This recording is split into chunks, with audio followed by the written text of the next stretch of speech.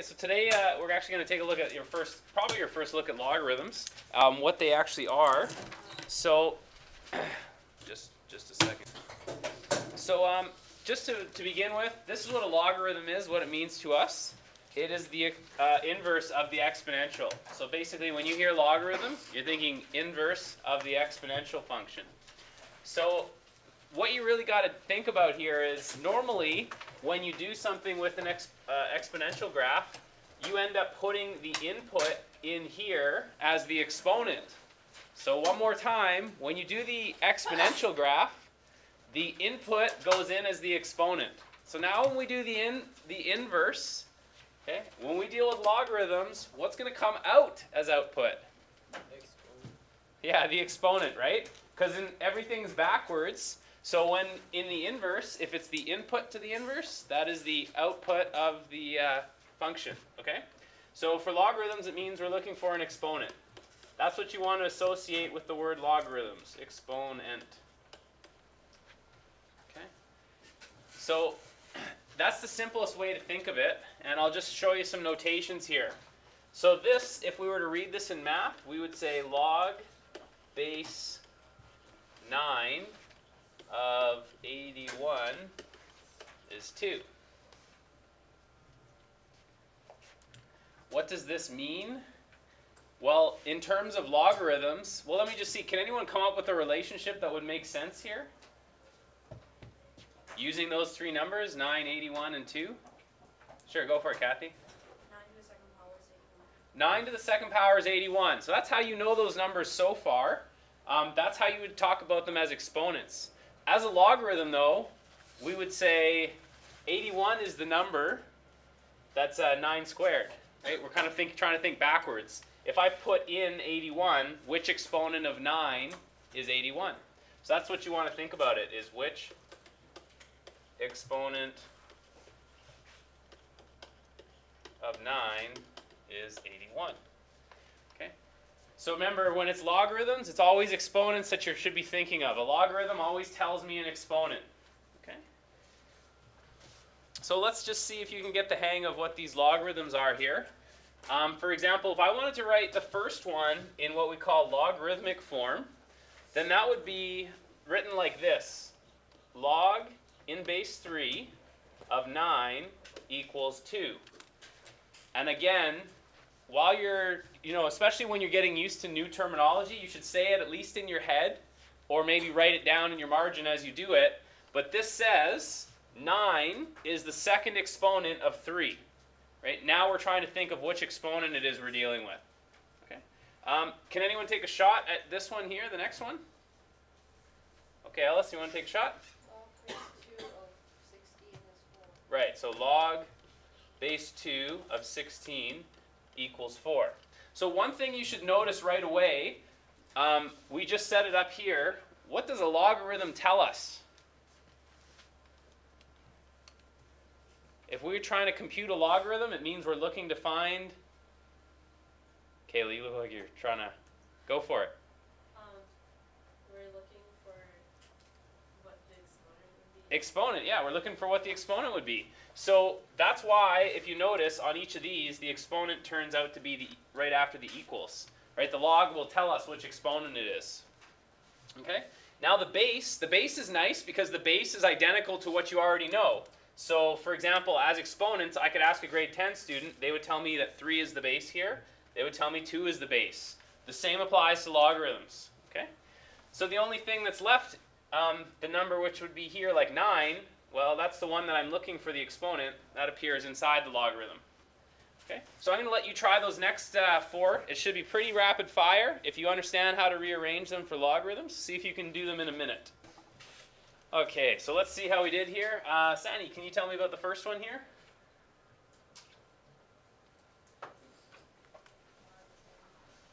Log 2, yeah. Of, yeah. Yeah, that's correct. So again, you're trying to picture the relationship now because logs they're not familiar. They're brand new. So what we're trying to figure out here is which exponent of 2 is a quarter. Well, it's the negative 2 exponent. Okay? Now, let's see here.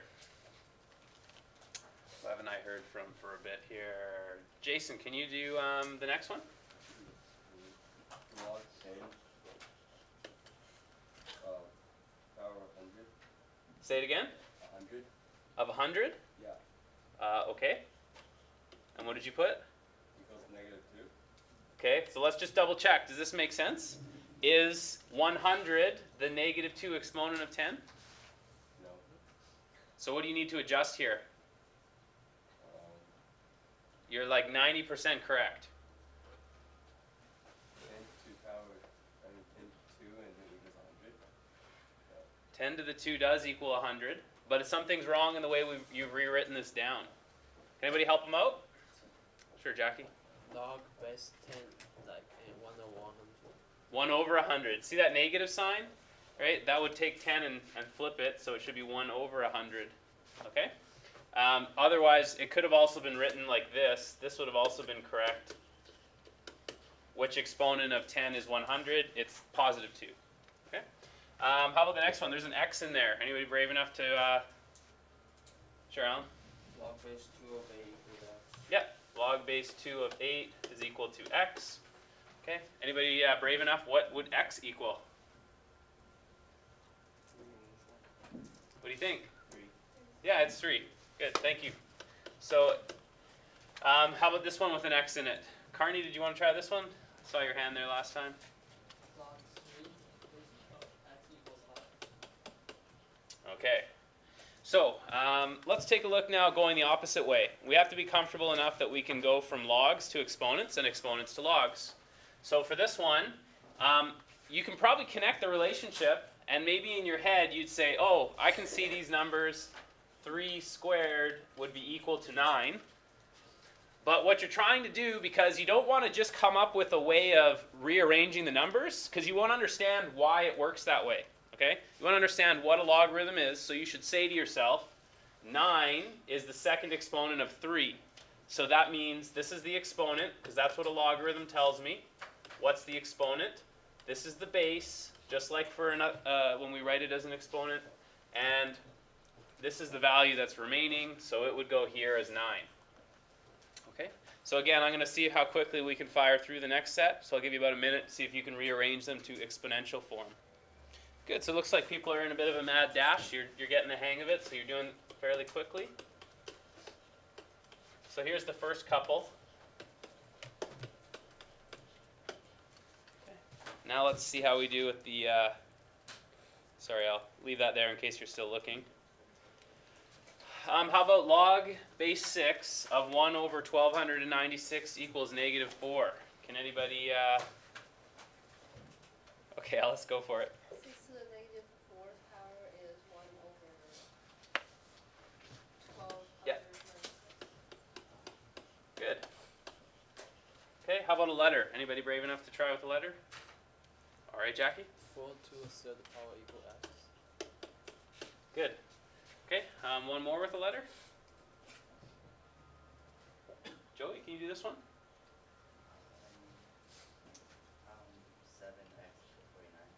7 to the x equals 49. Yeah, sounds good. Okay, so now if you're getting the hang of what logarithms are, you should be able to do two things. Write it as an exponent and take an exponent and write it as a logarithm. So let's try to figure out, what if this was a simple question, no calculator permitted, and you had to figure out what are these? Some of them are going to be tough. You know, it's hard to come up with examples that don't require a calculator. So I'm going to say, you know, this one, maybe you can probably come up with a way to do it, but this is probably one you're going to need a calculator for. Maybe this one here. But see if you can do these ones, you know, see if you can do it. Can you work out what would log 5 of 125 be? Can anyone figure that out? What am I asking? Actually, that's a good question. First, before we even bother to look for the answer, what am I asking for? Sure, Kayla? What the exponent would be? Yeah, which exponent is it if I have 5 and 125? Can anybody think of that? Finish it off, yeah. 3. Yeah, so this would be 5 cubed equals 125. So this must be equal to 3. Okay? Let's pick one that's a little bit Well, maybe you can do it. I mean, I wouldn't be surprised. Someone here might be able to do the next one with a... Can you figure that out? Take a break. Take a break. You too, take a break. Karen? Sorry? Yeah, so 3 to the 6th is 729. So this would be equal to 6. Okay? So we'll do one more together then. Log base 2 of 512.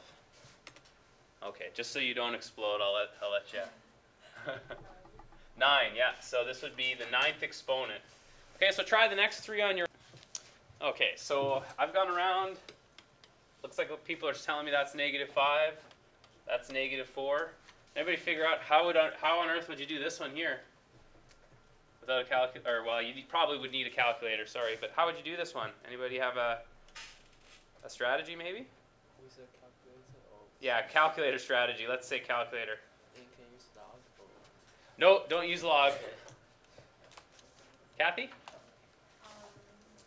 just divide 1 by that number to... By 5, okay. No, by 0.0016, so that's 1 over 625, and then just do 625. Oh, okay. That was a good strategy. So Kathy took the reciprocal, and that means it's going to be a negative exponent because you did the reciprocal. So if I did 0.0016 and took its reciprocal, then it's 625.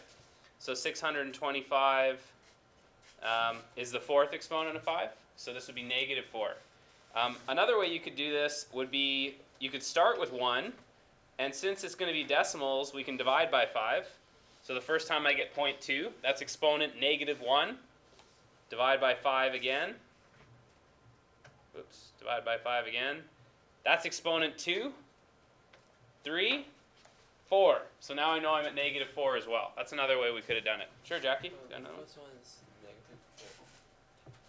Sorry. Oh, I put an extra. This one's -4? Yeah. Oh, thank you. Counted wrong. 4 zeros, so yeah, it'd be -4. And this one was also -4. Okay. So this is more typical of what you might find on a provincial exam. So let's see how you do without your calculator for these ones. See if you can figure out how you'd evaluate those. Okay, so let's talk about this one here. First one should be pretty straightforward. I'll just give you, it should be 3. But the second one, which exponent of 5 is the square root of 5? Okay, so you might, just in case you forgot, so this is like asking what exponent of 5 is 5 to the 1/2. It's right there for you to see. The exponent is half. Okay, so then what do you think about this next one? How would you find the log base 2 of the cube root of 64? Amy, go for it. 6 over 3? Yeah. How did you get that? I guess. Guessed. Okay. Ellis? Figure out what is 64 to the 1/3 first. 64 to the 1/3. Okay. And what did you get? It's 4, so basically the log base 2 of 4 is 1. Right. So Ellis just said one way you could do this is to go log base 2. Cube root of 64 would be 4, and that would be 2 as the final answer.